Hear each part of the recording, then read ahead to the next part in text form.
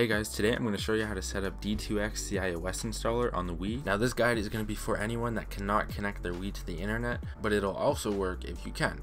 There will just be one step you can skip if you have an internet connection. This is going to be for the Wii, as the Wii U settings for this app are slightly different, so I will have a separate video for that in the future. So let's go ahead and get all of this set up. So there's two links below, and the first one will take you to the Cios Wii guide here. This is the official guide. These settings were actually changed this past week, so that's the reason why I'm making this updated tutorial. But if you want, you can just follow this, but I'm going to be walking you through it so you can follow me as well. Once you're here, just go ahead and click D2x Cios installer, and it should download the app in the bottom left as a zip file. And then once you have that downloaded, open up the USB drive or SD card that you use to mod your Wii. And then once you have it open up the zip file we just downloaded with D2x Cios installer. You're going to notice it has an apps folder, so just grab this apps folder and drag it onto the root of your SD card.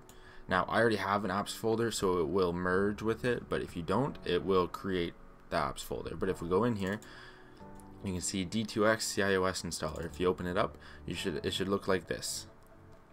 So back into the apps folder, I have preloader and USB loader GX. And at this point, once you have the app in your apps folder, if you have an internet connection for your Wii, you can eject your SD card and head over to the Wii and skip to this time frame. But if you do not have an internet connection, we have one more step to do on the PC. So those of you that cannot connect your Wii to the internet, head back to the Cios guide and scroll down. Click on without an internet connection to the Wii, and you'll notice that the first step is to run NUS downloader. Now normally you have to do this all on your PC and get WADs, but I've already gone through and done this. So if you go to the second link in the description, it'll take you here where it says updated Cios WADs Wii, and if you open it up, you can see there are 4 options here: iOS 38, 56, 57, and 58. If we go back to the official guide, we need iOS 38, 56, 57, and 58. So all you have to do is go to the top right and click download.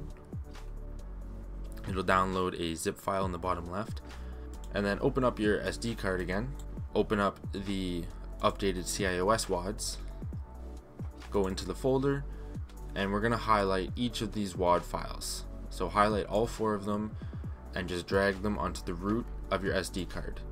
Make sure you don't put them in your apps folder. Now I think they can be anywhere on your SD card, but I'm not sure if that'll cause issues, so it's best to have these WADs on the root of your SD card.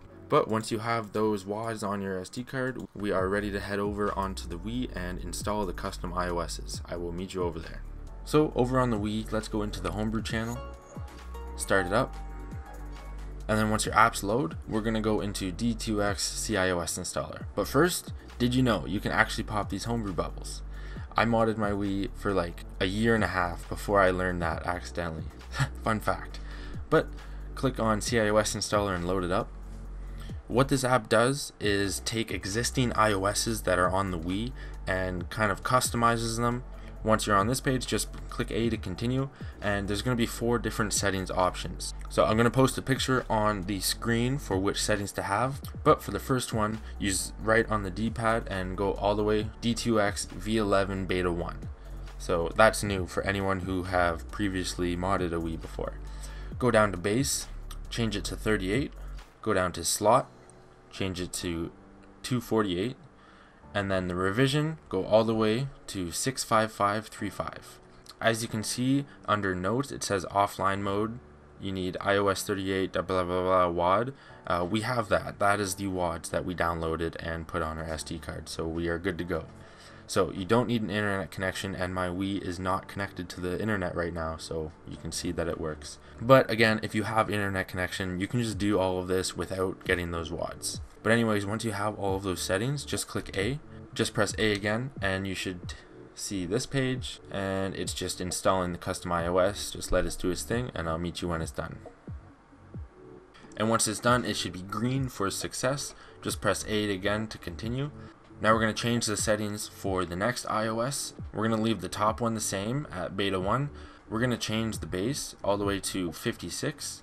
We're going to change the slot to 249, and the revision stays the same at 65535. So when you have those settings, just click A again, and it should begin installing the second custom iOS. And that one's completed. Success. Press A to continue. We are halfway done. There's 2 more. For the next one, again, leave the top the same at beta 1, change the base to 57, change the slot to 250, and press A again, and we'll install the third iOS. And that one was also a success. Press A to continue again, and we're going to change the base to 58 and the slot to 251.